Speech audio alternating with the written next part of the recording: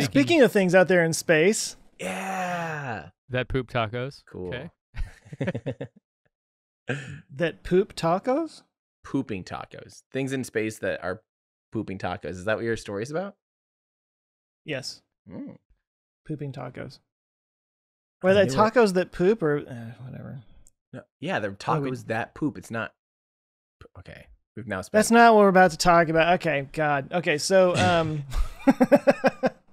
this is actually not new. This actually came out a few weeks ago, and I keep meaning to bring it up on here, and then I never did. There have been some mysterious objects found in deep space that astronomers don't know what they are. There are 4 of them that they can see in the radio wavelengths, but no other wavelengths. They're circular, they're brighter along their edges, and they're unlike any class of astronomical object ever seen before. UFOs. And right now they're calling them odd radio circles or ORCs.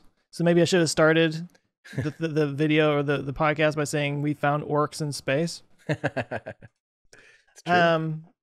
They are found away from the Milky Way's galactic plane and around 1 arc minute across. So they don't know if it's like deep space from another galaxy or from inside our own galaxy or whatever. But yeah, they've talked about ruling out things like supernovas, star forming galaxies, planetary nebulas, gravitational lensing. All of that's been ruled out, so they don't really know what this is. It says it's a new phenomenon that we haven't fully probed yet. That's according to Christine Speckens, astronomer at the Royal Military College of Canada and the Queen's University. So it's a new celestial object. We've not. How did we? Yeah, they don't know what this is, but they're giant radio objects that are circular and they're like bright around the edges. So they're like big donuts in space.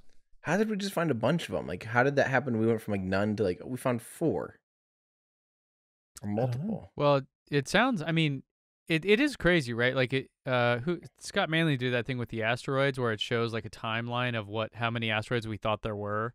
Right. And it's just insane. And every year it's like, oh, there's 80,000 more that we didn't previously know of. Right. It's insane. Well, exoplanets. Yeah, exoplanets too, especially. I'm still fascinated with this whole Planet 9 concept where there's like a massive, because the orbits of the planets don't quite add up correctly. Yeah. Like, and so there has to be something else that's creating just a little bit of an extra pull in another direction. Otherwise because the whole orbital mechanics stuff just doesn't really work given what we know about the current planet. So there has to be something else. Mm-hmm. Like I love that stuff because it just shows how just how much we don't know, Yep. Yeah. Well, so that's how we found Neptune.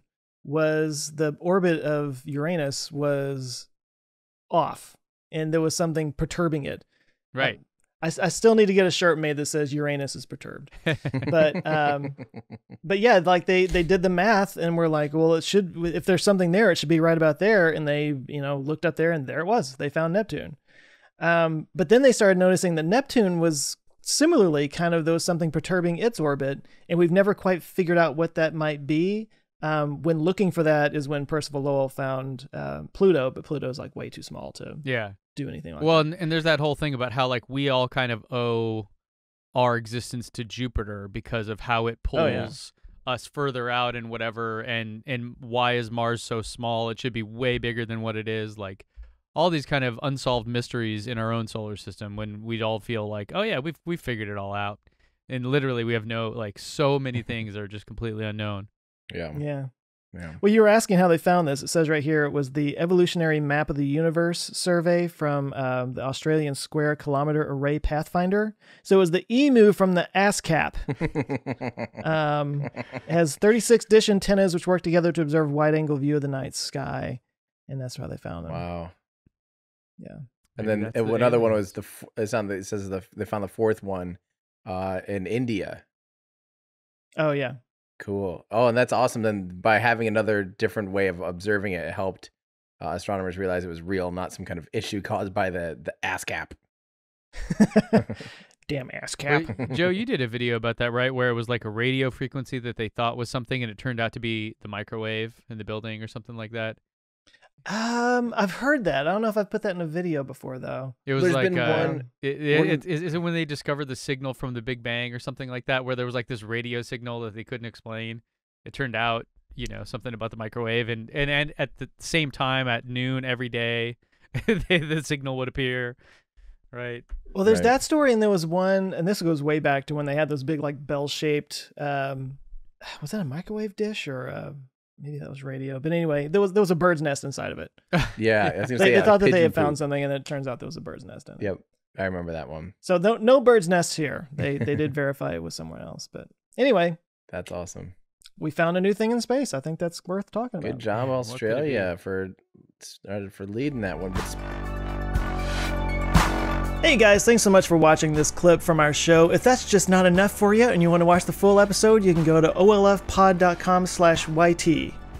And if you want more from us, you can consider becoming a Patreon member. You'll get early access to episodes. You can join our awesome community. You can actually watch us record live and get your name in the credits by going to olfpod.com/Patreon.